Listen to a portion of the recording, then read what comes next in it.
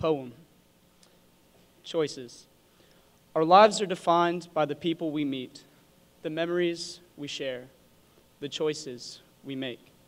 Life is choices. The past 4 years were full of choices.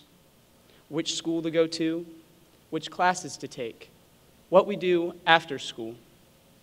Do we sprint the last 50 meters on the track, or hang 50 posters for a school club, or go to work laboring 50 hours a week to put food on the table?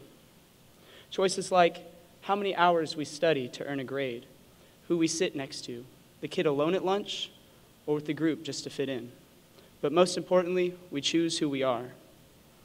As time goes on, our choices may change. Do we come on time, come late, sleep in class, or stay awake long enough to pass?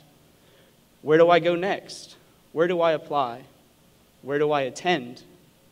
Do I follow my school or follow my heart? What major do I pick? Do I even go to college at all? And as we reflect all these choices, we think to ourselves, did we try or let the dreaded senioritis hit, slacking, counting down the days, still unaware of the choices we have to make? A choice to continue, a choice to stop, a choice of who we want to be 1, 5, 10 years from today.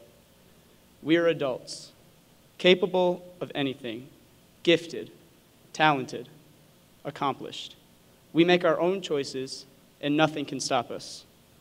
And as society pushes us, influences us, trying to shape who we are with every and any issue, gun violence, elections, disaster, love, we have to remember, society can't define us. Our choices do.